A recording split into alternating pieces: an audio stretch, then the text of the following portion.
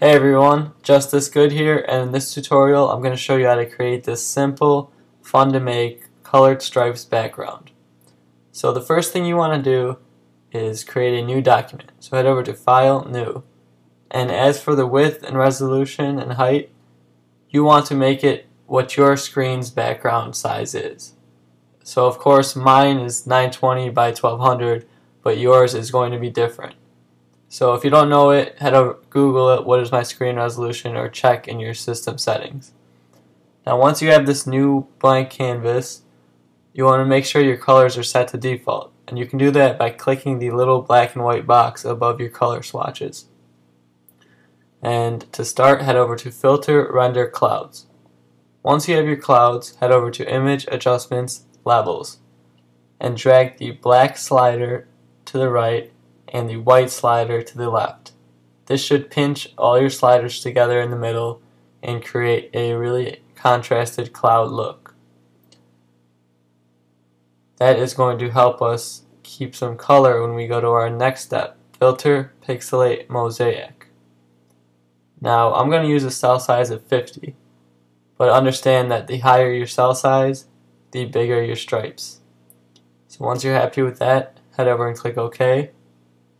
And to make the stripes, we'll head over to Filter, Blur, Motion Blur. Make sure your angle is set to 90, which is straight up, and your distance at about 600 pixels. Of course, you can adjust any of these settings to get your own custom result, but this is what I used. Once you have your stripes, we're going to head over to Filter, Lens Correction, and under the Custom tab, you should see the third box down says Vignette. We're going to darken that all the way. This is just an additional step to make these shadows a little bit darker in the corners. That is an optional step. Now head over to Layer, New Fill Layer, Gradient Fill. And under this drop down menu, you can right click and select through any of these gradients. I'm going to use the classic spectrum, which is what you see this used a lot with. So we're going to use the solid colored one, and as for the angle, we're going to make it horizontal, which is a 0-degree angle.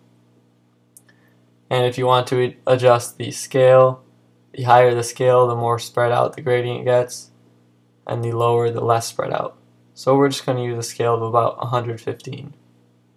Make sure you have dither checked to increase the quality of the gradient. So once you're happy with that, you just click the blend mode of that layer and set it to overlay. And there you have your colored striped background. Of course, you can tweak these settings to be whatever you want. So let's say you want the gradient to be straight up, you turn the angle to be 90 degrees instead of 0.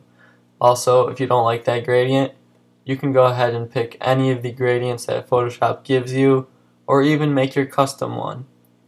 So I'm just going to go ahead and look through some of these just to show you some of the different effects you can make. As you can see, Photoshop has tons of presets. You can also edit it and make your own. So I'm going to stick with this here, orange, magenta, and teal gradient. There you go, there's how to create the colored striped background, and you can tweak it in any way you want. Thanks for watching, and I'll see you next time.